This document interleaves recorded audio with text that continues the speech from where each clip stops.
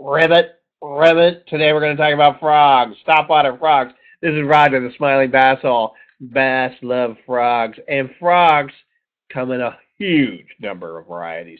Here's one with these rubber band like for legs. Doesn't matter. Still makes the same action. Here's a tip that somebody gave me. Cut them off so that one of them is a little uneven. It makes it even more enticing to the bass. These are all weedless like the other weedless bait, topwater baits we were talking about. The plastic protects the hooks from the weeds.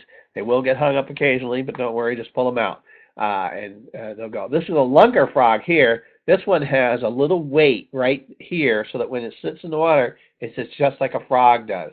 It's very enticing to the bass and looks just like a frog. This one is very realistic. On the other hand, we have something like this.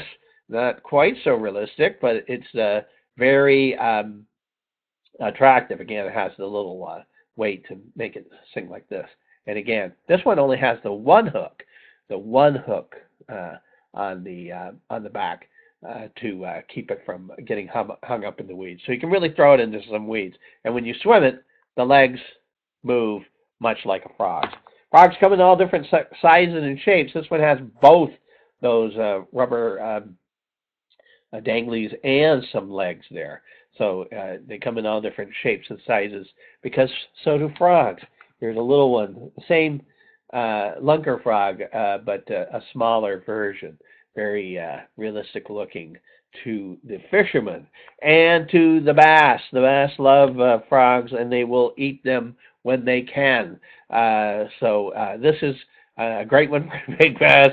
But, you know, a bass's mouth is very big, and scientists have discovered that they use their back muscles to create the suction that they need to get the bait in. So a bass, not as big as you might think, can still eat a frog this size. That's how they get to be big bass, is eating these kind of foods. So it's a topwater.